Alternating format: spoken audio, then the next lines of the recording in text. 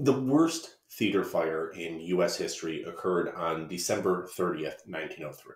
The Iroquois Theater in Chicago, Illinois had only been open for about a month, and the house was packed. More than 2,000 people were crammed into the theater. For many, it was standing room only. A spark from an arc lamp ignited a curtain. Stagehands and others backstage tried to pat the fire out, but it spread too quickly. As the actors sang on stage, the fire spread above their heads. The theater had no fire alarm system and no sprinklers. An employee actually ran up the street to the fire department to sound the alarm. And the issues didn't end there. Exits weren't labeled because the signs were seen as unsightly. The doors to the upper balconies were locked so that the people in the cheap seats wouldn't sneak into other seats.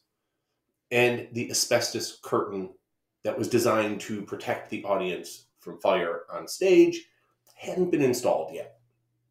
It led to more than 600 deaths and 250 injuries. In addition to those suffering from burns and smoke inhalation, many were crushed and trampled in the chaos. This tragedy has led to more than one ghost story. The alley behind the theater is said to be plagued by the laughter of children, as many who were in attendance for the matinee show that day were families. Another legend connected to this story takes place at the nearby Macy's.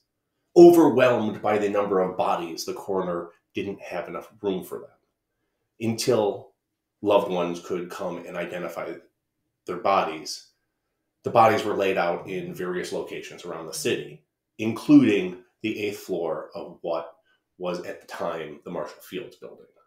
Legend has it that those on the 8th floor feel uneasy and depressed. Now, I worked in this building for a number of years, and I would agree that I felt uneasy on that floor. It also happened to be the Human Resources Department, so I don't know how much it has to do with the paranormal.